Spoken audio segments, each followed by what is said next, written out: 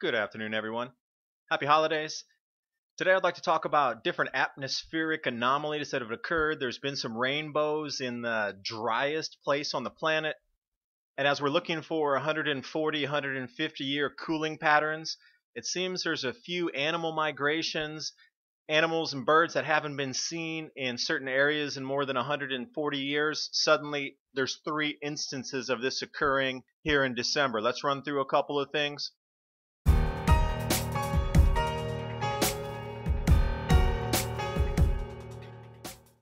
Something interesting that has occurred in the Arctic Circle around Norway, nacreous clouds, also called polar stratospheric clouds. These types of clouds are called mother of pearl. The last time that something like this was seen was in 2004. And for these types of clouds composed of ice crystals, temperatures of minus 85 degrees Celsius are required, and generally occur in areas of harmful destruction of the ozone. It's been known for a couple of years now that in the Arctic there's also a hole in the ozone similar to what is in the southern hemisphere, but now there's one also in the northern hemisphere. These nacreous clouds, this shot here is from 2004. You can see the nice rainbow colors in there. I would really like to see that with my own eyes. And my entire series of videos is premised on the idea that we are going to repeat a cold phase from either the 1880s or something around the 1640s. So when you start to look for climate that mimics this in terms of cold and snowfall records, I stumbled across a couple things about different migrations of Arctic birds. The Arctic seagull hasn't been seen in Turkey in 140 years, but suddenly shows up. This was off the Black Sea. And another instance is in Kentucky, the first confirmed sighting of a mountain lion since the Civil War. The Civil War was 1861 to 1865, which puts us right into that 140-year time frame again. There are also a couple of Ridley turtles that were found in the UK, 5,000 miles, which is approximately 8,000 kilometers off of their home range, which is normally in the Gulf of Mexico. They swam across the Atlantic Ocean. The Arctic Gir Falcon, this bird has been sighted much further south than its normal migration pattern. The Arctic snowy owl, these were spotted in Minnesota as well as Wisconsin. The number 44 was given in the news article on December 19th, but apparently now there's about 100 of these particular owls. Robins, if you're in North America, these are a very common bird, but this robin did the opposite of what it should. It's in Alaska now in the middle of December. As well as another type of robin from the UK was spotted in China.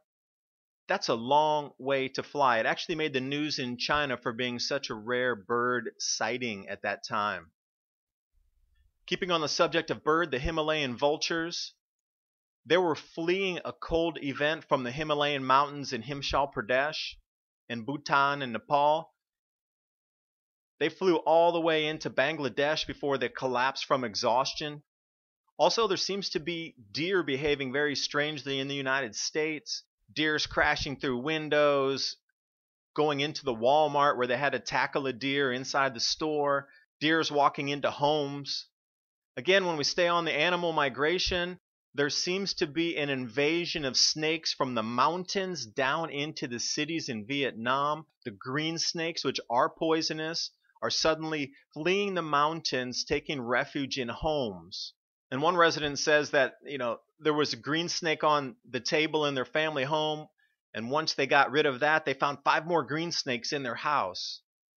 What's driving all the wildlife into different habitable zones? Do they feel something or know something that we as humans don't quite sense in either magnetic changes or atmospheric changes, weather anomalies that they can sense months in advance and are actually getting out of the danger zones now? And something unusual in Scotland, they call these ice pancakes. Of course, the meteorologists will try to explain it away as wind patterns driving and, bumping pieces of ice until they circulate into circles. It's the first time I've ever seen this. And the news story actually points out that it's more common in Antarctica. than it is in the northern hemisphere. Something incredibly unusual, this is the driest place on the planet. The Atacama Desert. Above 2,900 meters, rainbows in this area. Rainbows require moisture. This is just an incredibly beautiful picture, so I'll make it widescreen here without any writing so you can just really appreciate the beauty of this. The Chilean deserts, there's mummies up there. It's been part of antiquity for so long with all these ancient cultures. They thrived there before because there was water. Then there was atmospheric changes and climate change that dried out the area. But now it seems to have some sort of anomalous weather pattern. I believe it has something to do with Antarctica showing record ice since the satellite measurements began in the 1970s. If there's more ice pushing out further from Antarctica up toward South America, of course this would have some sort of effect on the climate going through there. And there's at least 60 scientists with peer-reviewed material that are predicting this next solar cycle will be less intense, which will bring us into a grand solar minimum. The signs are all around now that we are starting to repeat some sort of 140-year events. Animals are migrating in different areas. Climatic events from blizzards in Hawaii right now, December 25th on Christmas. It's just a really interesting time to see all of these events unfold. Thanks for watching. Hope you got something out of the video. Animals are good indicators. They always sense earthquakes before those events happen. Obviously, they're doing something different now because they sense something else coming.